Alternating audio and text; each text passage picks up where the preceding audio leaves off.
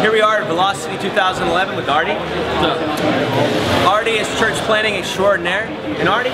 No, not extraordinary. Well, you're pretty good. Ordinary. You've been blessed. Definitely been blessed. Artie, you're with the Sticks. You're with Cone Network.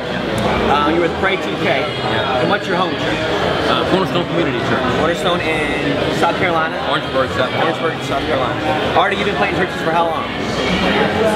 20 years. A little while. Yeah, been doing a little while. You were playing churches before the Soppers were playing churches. Yeah, that's I'm not as old as dirt, bro. No. But tell us, Artie, you've been doing this for a while. You coach a lot of guys. What are the 3 things guys need to know pre-launch? Well, they need to. Well, number one, they need to make sure they've heard from God. I tell guys, no word, no move. Okay. It's very important. Matt really hit that in the main session yesterday. Man, you got to go back to the call, make sure that you've heard God. Man, I know this is, that God's called me to be a planner. Number 2, I think you really need a network. You need to find prior to that, just like God took Moses 40 years to prepare him to go back and do his ultimate call. Yeah.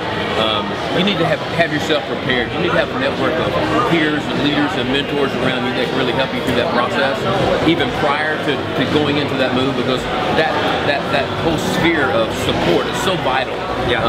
You can't wait until you're into a launch and you're in trouble and you're trying to look around. Oh my gosh, who can help me with this issue? Yeah. So you need to make sure you hear from God. And you need to have a network. And number 3, you need to have an absolute God-given passion, because you're going to want to quit. Yeah. I mean, there's no question. Church planning is hard, and church planning takes passion. That means it doesn't matter what I come up against.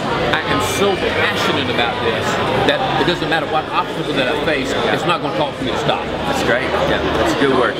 Now, you're talking about your network and how important a network is, Artie. Yeah. Tell me a little bit about yours, the Cone Network. The Cone Network is all about supporting and empowering leaders and pastors to plant, to lead, to live, to learn, and to love in smaller cities. And we're all about empowering those leaders and those pastors to plant primarily in smaller cities and communities. And we want them to be ethnically reflective. We're all about making sure that the inside of the church reflects the outside of the church. That's great. So there's a lot of multi-ethnicity going on in our plans that take place. Artie, I know I follow you on Twitter. I follow your blog. Give everybody your handle. Give them your blog. Yeah, ArtieDavis.com or Artie Davis on Twitter. Artie Davis. And then Cone Network, the URL for that? ConeNetwork.com. ConeNetwork.com. Can't be much easier. It can't be much easier. Keep it simple. You guys follow Artie. He's worth following, and he's been on the road. Thanks, guys. Thanks, Artie.